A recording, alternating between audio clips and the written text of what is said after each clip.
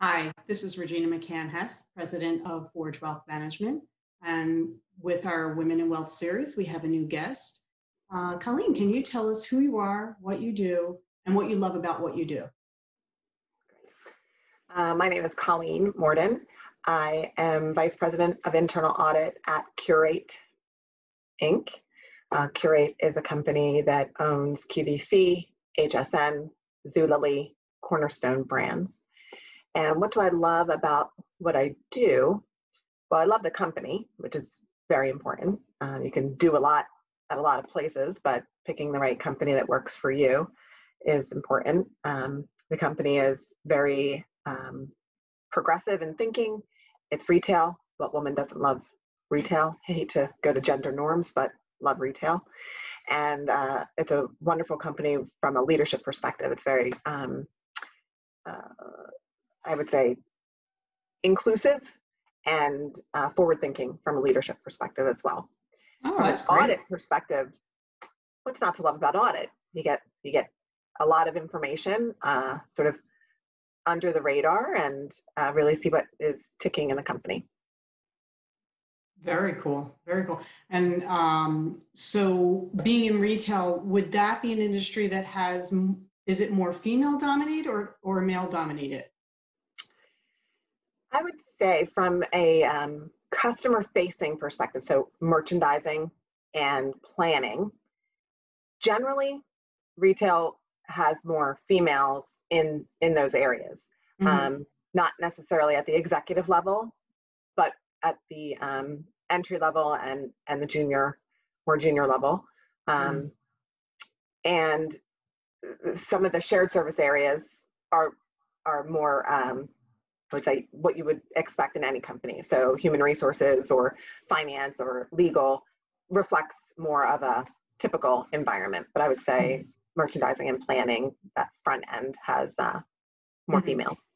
And what have you seen as a challenge being a female or a woman in your industry or as a professional woman in general? Mm-hmm. So my background is finance, so accounting, FP&A, and then internal audit. I've actually only been in internal audit for the last 3+ years of my career. So I would say from a finance perspective,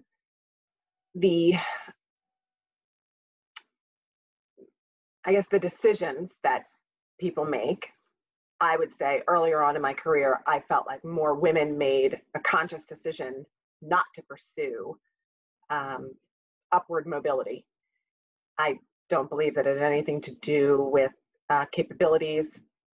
It was more a capacity scenario. So I worked in public accounting to start, and many women just chose that they had what it took, but they didn't want to do that. They didn't feel like they could be their best self, whether it be mother, sister, daughter, wife. And they made more conscious decisions to perhaps just have a more steady incline in their career and possibly even stepping back a little bit. So from a finance perspective, I do think that still carries forward often. It's probably true in many industries, but finance is oftentimes you're calendar based, and there are certain times of that calendar that are just intense. And then finance is the keeper of information. Information is then needed at all points in time and in different intensities, I suppose. So it's unpredictable, a little more unpredictable perhaps than some other industries. So that often makes it more difficult to balance being a woman or being a professional in that area. Yeah, and then so that kind of leads me into my next conversation about balancing family, work, career, and especially now that we're in this pandemic, it's been harder, I think, for a lot of people to do that. Absolutely.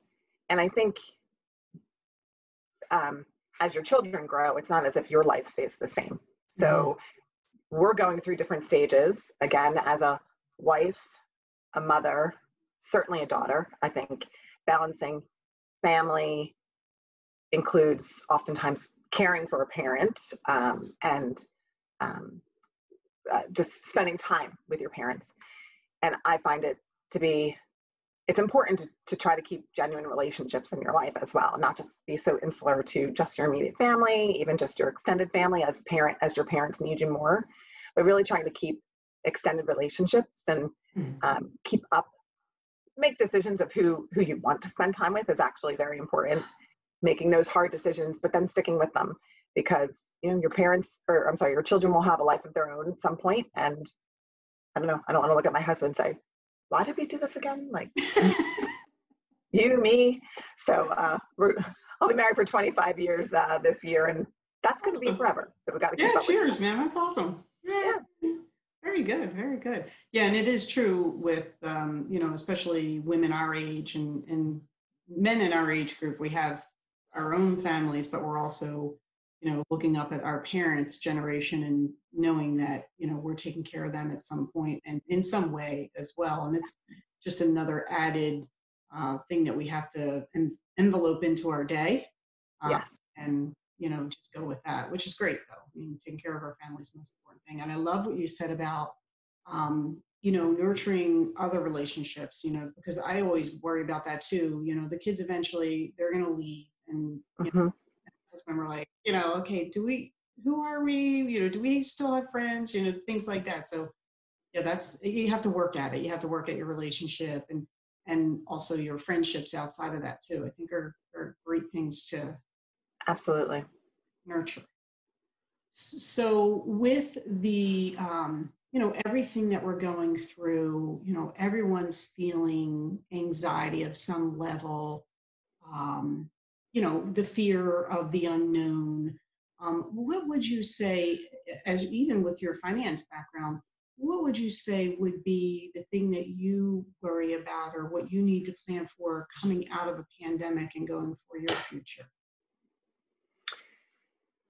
So from a planning perspective, from a financial perspective, sort of my sights are set on college education for my children and retirement at a decent age. And again, my income has always been a balance of salary as well as equity. I work for a public company. So as we are looking at sort of income flow and what we're planning for, retail is pretty volatile at the moment, given our exact circumstances. So Qurate is a .com for certain, and it's an internet company as well. So we do not have a lot of bricks and mortar. So we haven't been impacted in the moment the way other companies may have been impacted. We just had our earnings release yesterday, so our investor call. So public information. Yay! It's all public. And but again, I really value financial discipline, and our leadership is very disciplined, and we are looking ahead. We are looking at the horizon and what that could mean coming out of it. So just from a personal perspective, it's very similar. Like my income is tied to the health of my company. And so keeping very close to the health of your company, I think, is important as you're making your plans, whether they be financial or career, of course. Absolutely. You can't just love your company every day and just go because it's a fun place to be. You really have to be connected to the health of your company and the decisions that they're making. And I feel that our company is on the right track in both of those things. The decisions we're making, the culture is incredible. We're donating a lot of money as well, and we're keeping a balanced approach with the success that we're having in this moment. And that's really what I feel like I live my financial life, keep a balanced approach, and kind of put things in the bank as for deposits for that rainy day.